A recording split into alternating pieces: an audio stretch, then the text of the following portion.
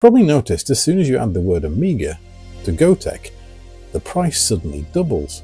Rather than buying an ugly, modern, external floppy drive enclosure, put a GOTEK in. I want to do something a little differently. The solution is to use an original external floppy drive enclosure from either the 80s or 90s. So the advantage of using an original enclosure is that you get the D-type 23-pin, which are very difficult to get hold of today.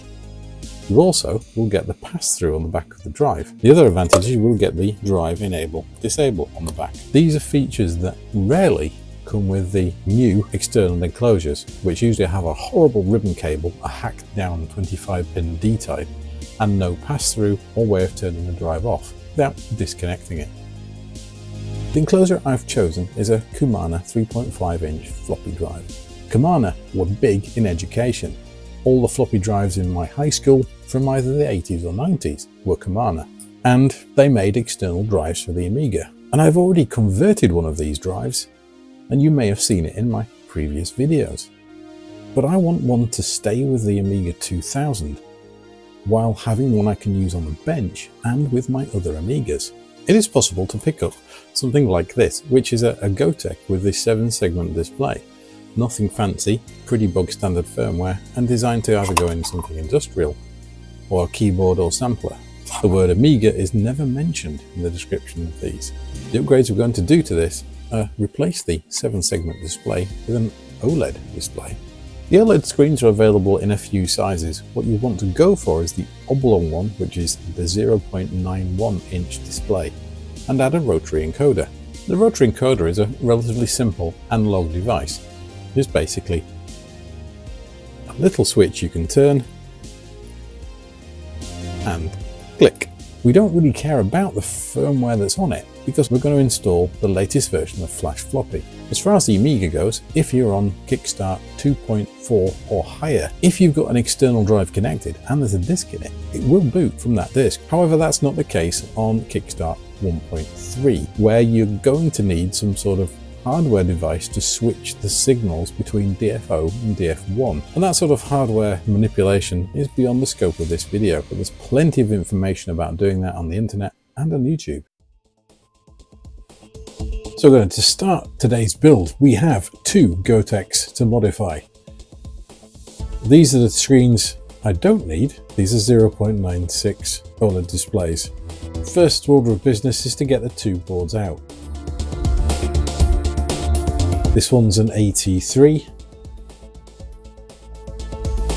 and this one is an AT2. I've never converted an AT2 before, so we're going to try this one first.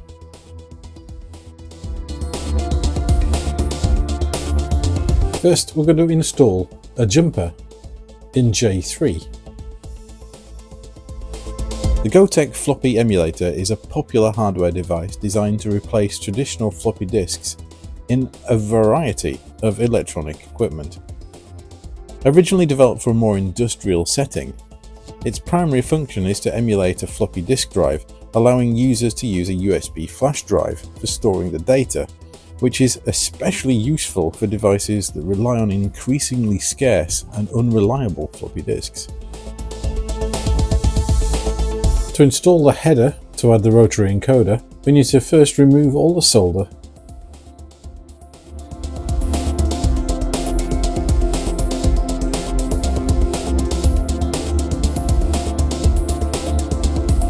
adding a right-angled 6-pin DuPont header,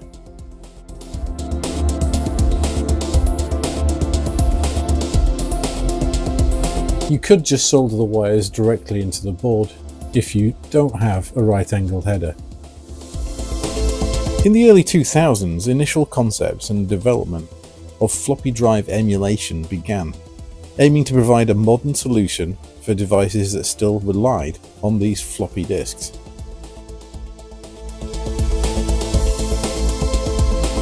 Now, we're going to do this the hack build restore way.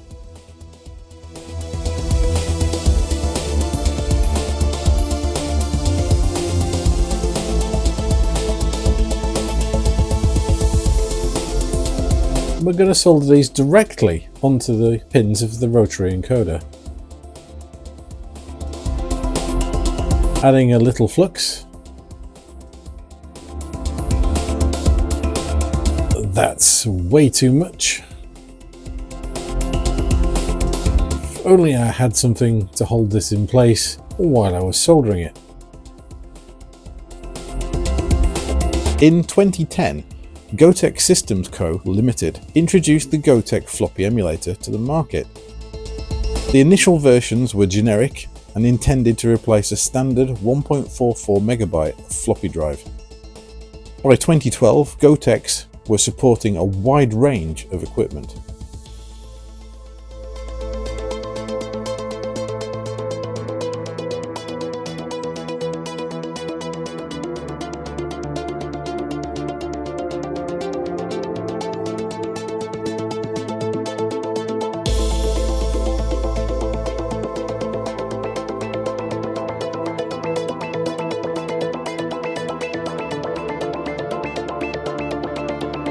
Well, that's good enough for jazz.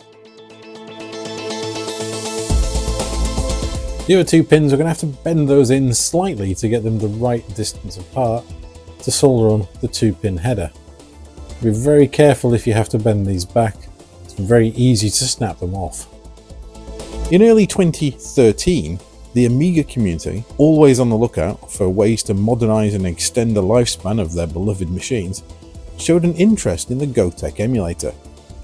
The Amiga computers dating back to the 1980s and 1990s used floppy disks extensively for operating system boot-up, software and games.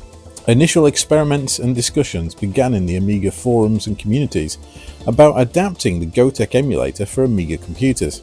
The main challenge was the Amiga used a unique floppy disk format not directly compatible with the GOTEK's initially intended use.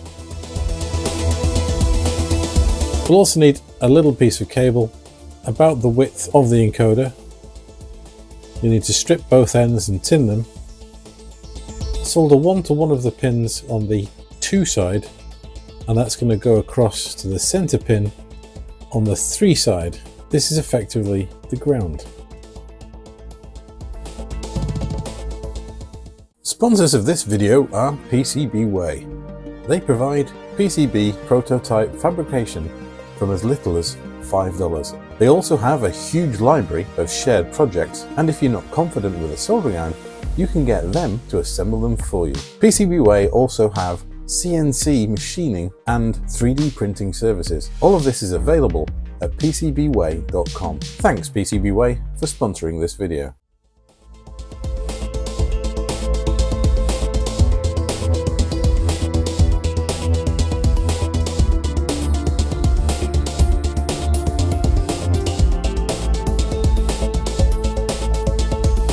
So now attach one end of the DuPont leads to the rotary encoder.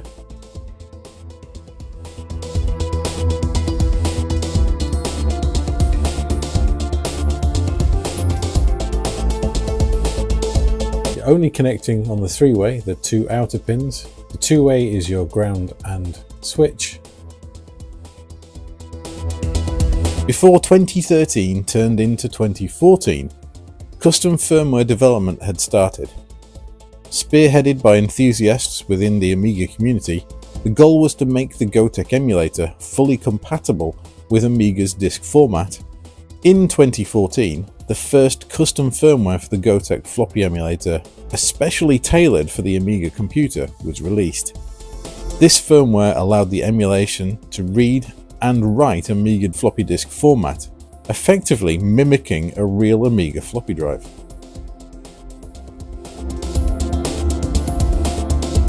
The outer pins first, the top one's ground, the bottom one is VCC. On the inner side, the bottom one is clock and the top one is data. That's the I2C connectivity to the OLED display. We now need to make some small modifications to the GOTEK case to allow the OLED screen to fit flush to the front of the case.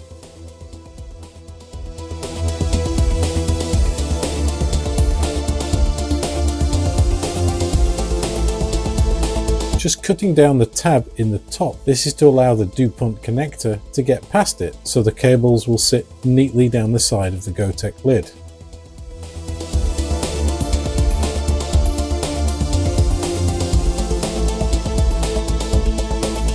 In 2015, the introduction of custom firmware like Flash Floppy greatly expanded the usability and appeal of the GOTEK Floppy emulator within the retro computing community.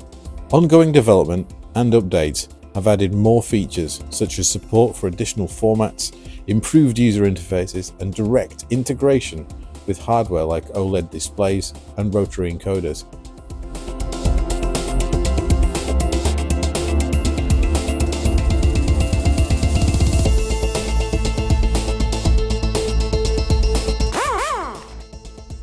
Then, using the little dimple that's already in the front of the case as a marker,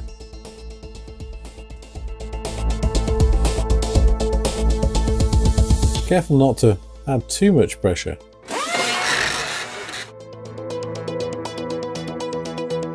There's a little tab on some of the rotary encoders that's designed to go into a hole. Unless you want to drill another small hole, you'll need to cut that off.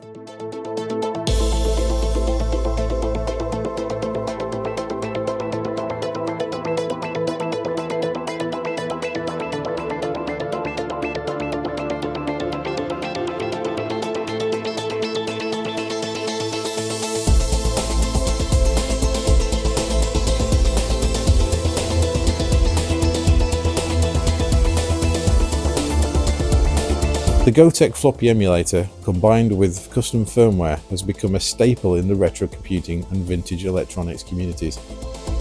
It is widely used not just by the Amiga enthusiasts, but also fans of other systems such as the Atari ST, vintage PCs, and even electronic music equipment like samplers, keyboards, anything that originally used a floppy disk for data storage.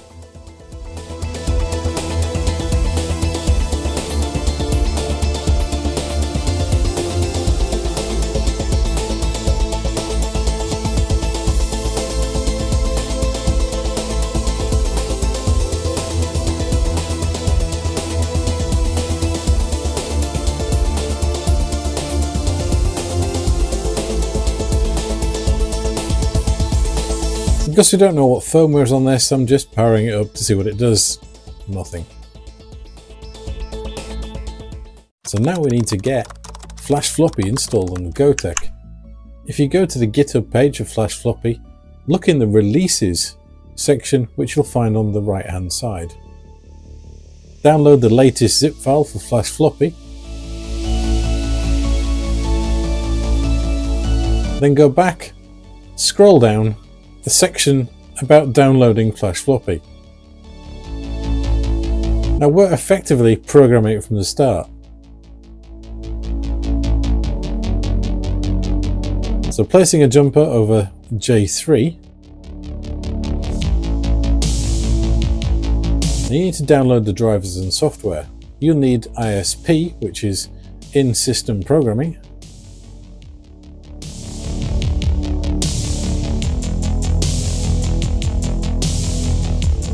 Unzip the rotary software, which includes the driver, which you'll need to install before you're able to actually connect to the GOTEK drive.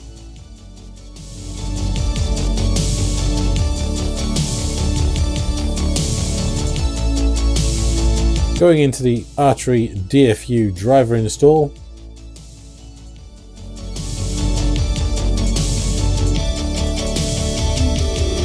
run the driver install package, and then run the rotary software, which is in the rotary ISP programmer folder.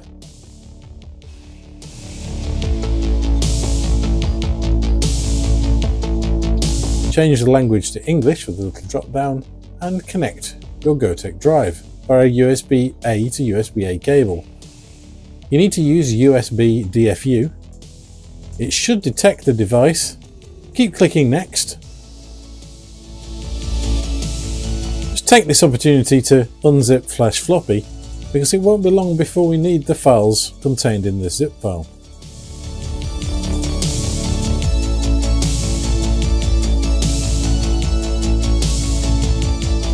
Just click next and then click on protection, because we're going to effectively entirely wipe this GOTEK.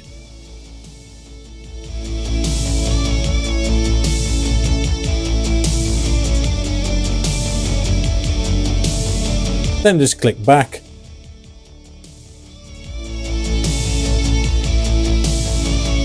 Change the selection to download to device. Go to your flash floppy folder, look in the hex folder.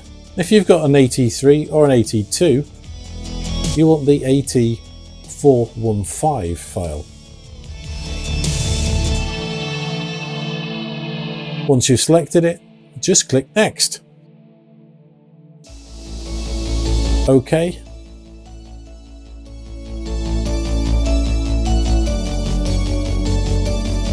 Remove the jumper and unplug the USB cable. Now when you power it on, we have a display. Adding a USB stick with some files on them, we find the rotary encoder isn't working. Quickly checking, and I've actually got to the cables entirely the wrong way round. Quick fix so it's wide up as described earlier in the video.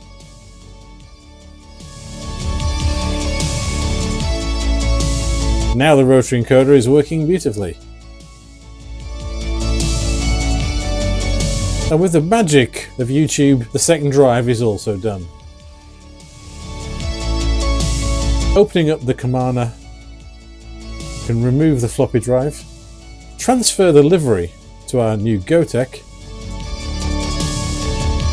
pop the GOTEK in, and we'll need to use DuPont cables, and that's male to female, to connect all these up straight. You'll need to move the jumper. You only need 18 DuPont cables to connect the whole drive up. Note the ones that don't need to be connected. Ground on the second row of pins.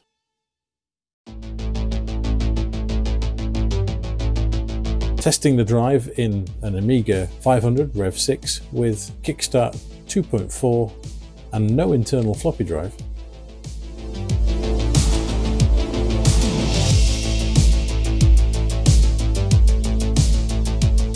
It boots to Amiga test kit. Changing it to install 3.2.